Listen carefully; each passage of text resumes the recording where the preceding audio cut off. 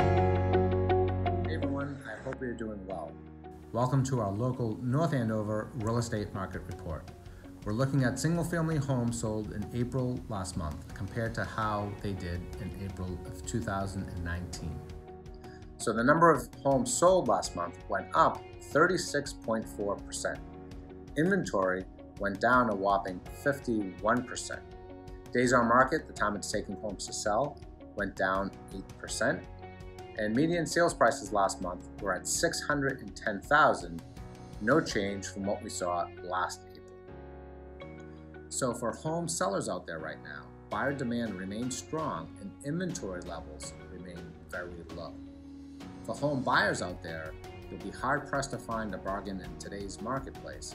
Many buyers are complaining that the good homes are going very quickly and within days. So our suggestion to our buyers right now is if you see something that you like, it's important to react quickly. We're seeing buyers be very competitive with their offers, and multiple offers are very common.